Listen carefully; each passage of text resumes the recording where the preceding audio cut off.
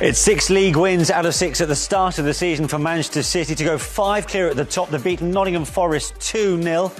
The opening goal scored by Phil Foden, assisted by Kyle Walker. And we can hear from Walker now. Well, Kyle, congratulations. It was a very different second half to the first half. How proud of your team that you were able to keep hold of the victory and a clean sheet as well with 10 men for so long? Yeah, I mean, the clean sheet's important. You know, we've let a couple of softly goals in recently, but I think the lads dug in today and showed, you know, just how determined we are to go and achieve great things this year. It's not often you see Pep Guardiola making a defensive change to 5 at the back with still half an hour to go, but you do sometimes have to show different qualities in these sort of circumstances. You learn more about your players and your teammates in this sort of...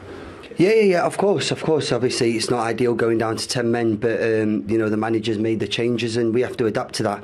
Obviously, the game's changed in the second half with the sending off, but it's something that, you know, we have to do. You know, the main thing is getting the 3 points and moving on to, you know, the next game, which is in midweek.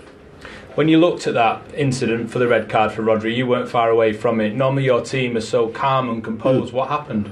It's just obviously these emotions running high in the game, and he's definitely not a one to start raising his hand, so I was a little bit surprised when the ref showed the red, but you know, I see it in a quick flash and I don't have a replay, so the referee's made the decision. They have to stand by the ref's decision, but as a person, as a human, I don't think he's got that in him. When you look back at that first goal and your role in it, it's a brilliant assist. It was the second most passes ever recorded in the Premier League for a goal. Yeah. I'm guessing you weren't counting them at the time, but what does that say about the quality in this team? We're talking about different qualities in the second half. That's City, isn't it? No, it's just about obviously being patient. When they've got a low block of 5 and everyone narrow in the middle, you're going to have to move them. You're going to have to get some passes for you to find your gaps. Obviously, Rodri's picked me out fantastically well and I've set the ball back to Phil, but sometimes you need them goals. You need them goals just to settle the nerves when it's going to be a difficult game. You know, we've got one in the second half from Merlin as well, and you kind of think, okay, is it going to be 3 or 4? But you know, it's come out, it's a second different game in the second half. Probably Erling should have scored, but they've had some good chances and Eddie's kept us in it with some good saves. So listen, we've shown grit and determination to, you know, to what's needed in the Premier League, and we move on now and we dust ourselves down and get on with the game on Wednesday. Phil Foden stepped up again, hasn't he? Yeah, Phil's been class. I think to the back end of last season, he's probably not played as much as he wanted to play, but I think Phil, whenever people write him off, he always comes back and proves them wrong. You have to still understand he's still very young and he's still learning and he's still going to have, you know, a lot of fire in his belly to go and prove the manager wrong, but as long as he keeps putting in performances like he has done since the start of the season, I don't think he can be dropped, but I'm not the manager, so I don't make them decisions. Thanks, Carl. Cheers, thank you. Well done, mate. Cheers, Paul. Thank you. Yeah, brilliant interview with Kyle Walker, who continues his red-hot form at the minute. Yeah, I think he's been fantastic. He's just getting better and better at all the things around his game. I think that touch today to set up Foden's goal showed that, because normally people say he's not that good in the final third, but that shows there's another side to him, because it's a hard challenge to do what he did. All he did was take the sting out of the ball and make sure it was in the right place for Foden to run on and obviously get a clean strike from it. And the movement off the ball was fantastic as well. Yeah, as we all know, pace is his main strength, is Kyle Walker's, but to have the wherewithal, I suppose, to cushion this pass for Phil Foden after what was an incredible team build-up. It was a fantastic team build-up. Like I said, he got there early, so he had time to calm down. But once he just leaves his leg there, and I'm not going to try and count all these because, like I said, it's moving way too quick. 46 in the end. Yeah, but it was fantastic movement. Doku does well when he comes inside and gets it to Rodri at the end. And then Kyle Walker's run when he actually sees it. But you can see they're just moving that shape around to get to where they got to in the end. But it's fantastic play from City. It's a great team goal. This is amazing, that the patience, isn't it? Like Kyle Walker said, is we're waiting for the moment that Tavares switches off and the moment where him highlighted there can get into that space. But it's a brilliant ball from Rodri in behind. And then, like you said, just cushions it back for Foden, who spins in. And even for Walker, everyone else will think he's going to put it across the goal, so they're running towards it, and then he kind of fools them with that drop back because they're all going to probably keep their eye on Haaland. But it was just a patient, lovely build-up of a goal from City. Yeah. 46 passes, as we said earlier, the second longest sequence since records began in 2006, 2007. I suppose for Pep Guardiola, that's the ultimate goal for him, isn't it?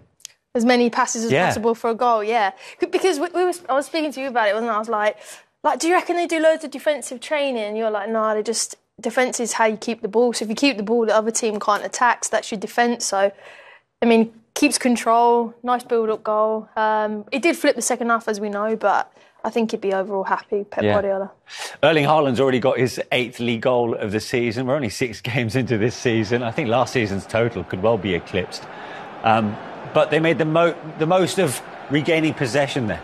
Yeah, I mean, again, clearance from Forest is poor, but this is brilliant there.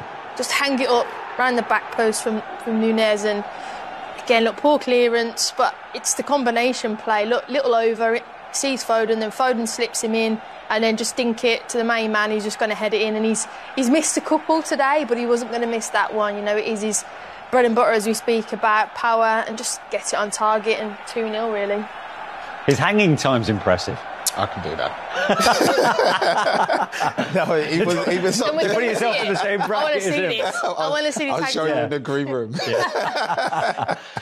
No, it's fantastic. The way he steps, he leaves Bolly and everybody else to go towards the ball, and he takes like 2 steps back almost. He knows that the ball's going to be hanged up, and once it's hanged up, he's just got all the time in the world to place it back across the goalkeeper where he come from, which is next to nearly impossible once the keeper's gone so far that way. So City in cruise control going to the second half, 2-0 up, but then they make life slightly difficult for themselves. What was Rodri thinking here when he squared up to Morgan Gibbs-White, Sean?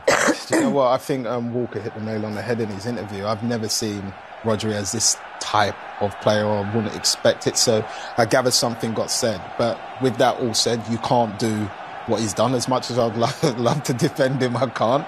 You can't put 2 hands around the throat. But Karen highlighted something. From this angle, it actually looks like the second one's not his hand.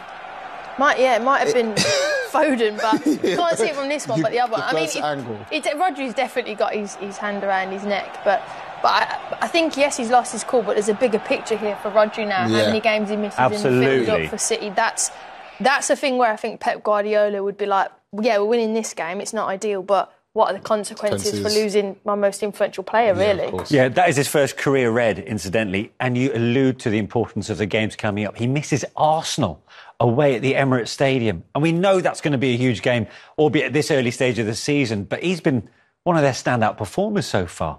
He has done for me a number of years. He's the thing that makes City tick, especially playing out from the back. How big a blow is that to miss the Arsenal game? Massive. It's massive, but I think at the same time where those situations happen, it's a chance for somebody else to maybe step out the shadows and show that they are capable of filling that role, or if anything does happen, being able to sit in there and do the job that they need to do. Yeah, I think it gives Pep a chance to maybe even mix something else up, because if Rodri was available, Arsenal would expect that. Again, you would never be surprised with a curveball with Pep now if this presented itself. But for Forest, one quick word. Disappointed they didn't get at City when they were down to 10 men as much? Yeah, when Man City go to a back 5, you're thinking, well, they don't go for it. You had nothing to lose, and I thought with the subs coming on, I thought they would have had more of a go. So I was disappointed in the second half with them. OK, let's bring you up to date with the 2 other games that have reached